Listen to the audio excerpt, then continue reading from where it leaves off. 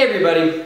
So recently this new laser diode hit the market, which is a 2.5 watt red laser. But the interesting thing about it is it's supposed to spit out 2 laser beams. So I found that really interesting, so I went ahead and bought one. So yeah, today I'm going to build this into this host and have some fun.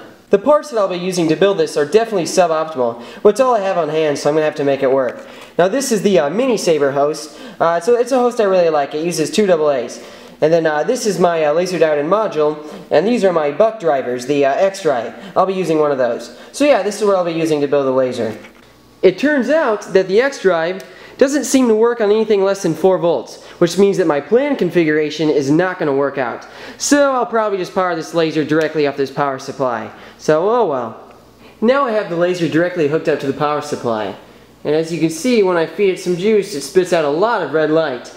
But it's not directly apparent from this raw output that's spitting out 2 beams. So I'll stick a lens on it and see what happens.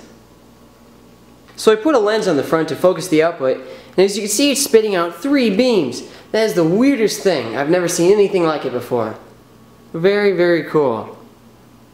What cool things can you do with a 3-beam laser? How about lighting 3 matches at once?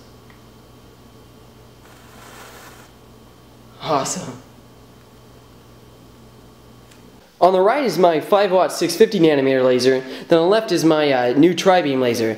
Even though the one on the right is much stronger, they're about the same brightness simply because of the eye's sensitivity to 638 nanometers, which is the laser on the left. So yeah, this is pretty cool. I'm honestly curious about what the application is for some weird laser like this with such crappy beam specs and 3 beams. I'm not sure, it's probably just an efficient red light source. Well, that's about it for this video, but until the next time, stay safe and happy lasing.